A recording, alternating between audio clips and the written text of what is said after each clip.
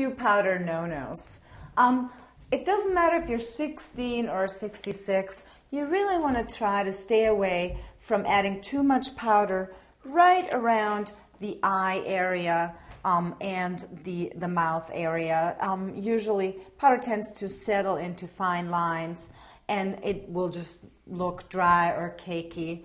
Another no-no is to pick a shade that will just not match. Try to pick a product that is as translucent as possible so you can use it throughout the season without fearing that your powder will make you look either too chalky or too tan or too orangey.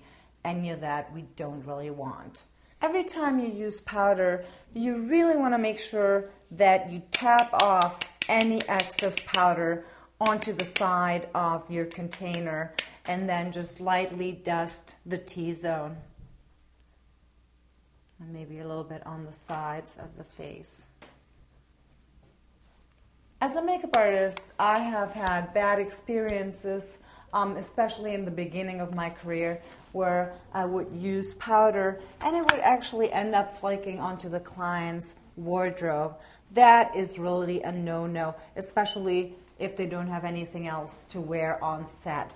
So either you buy a cape that you can actually buy in most beauty supply stores, or you can actually just use a Kleenex and stick the edges into the wardrobe, just like that. I'll call it the poor man's cape. Voila. And it's actually quite comfortable. Synthetic capes can often feel a little bit hot after a while. And there you go. Perfect.